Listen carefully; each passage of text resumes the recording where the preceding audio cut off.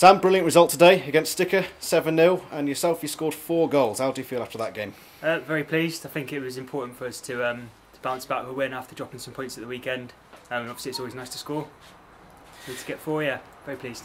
So you're around the top goal scorers of the league so far, as well as Ryan. Now, one of the things I wanted to ask is there going to be a bit of competition between you this season? Is there going to be a bit of... To be honest, no, there won't be. I'm used to playing second fiddle to Ryan with the goals anyway, so yeah, there won't be any...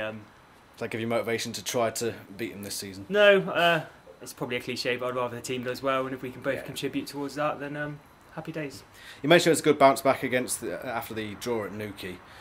What was your mindset going into the game after that result last time? Was it a case of you wanted to bounce back or just play it as it's always been? Or obviously that result was disappointing, and against Sticker last year we dropped a couple of points as well, so we were keen to not do that again, because we look back on last year and obviously it was games like that where we dropped points that probably cost us finishing sort of in the top 2 or 3 really.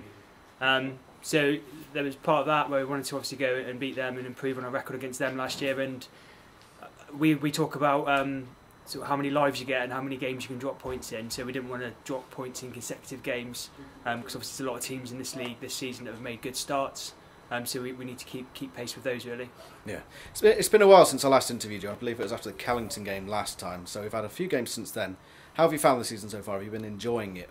Enjoying the football? Yeah, it's been really good actually. Obviously we've had some new players that have come in and done really well, and when people have been missing through holidays or suspensions or injuries, people have come in and played just as well, so there's a lot of competition in the squad at the moment.